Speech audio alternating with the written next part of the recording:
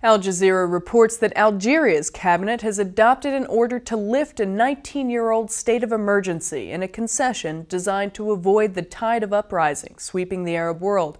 But protesters said the measure did not go far enough.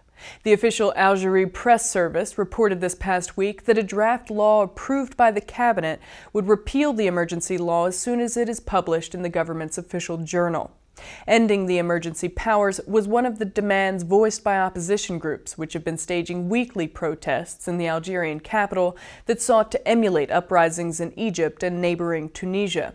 Mustafa Bouachachi, the chairman of the Algerian Human Rights League and one of the organizers of the protests, told Reuters, quote, "The lifting of the state of emergency is still positive, but it's not enough. We need a real opening up for political, media, and social activities so that the people can experience democracy for themselves."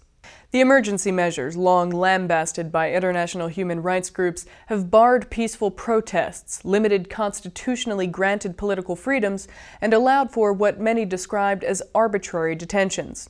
President Abdelaziz Bouteflika, who is 73, is likely to remain under pressure, both from protesters and from inside the ruling establishment, to deliver more change and to explain to the public what he plans to do.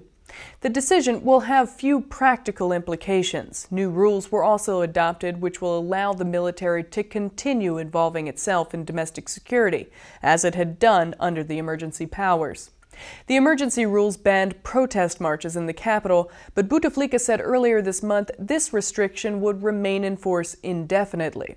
The government also approved a package of measures aimed at reducing unemployment, which is one of the biggest grievances of ordinary people in Algeria.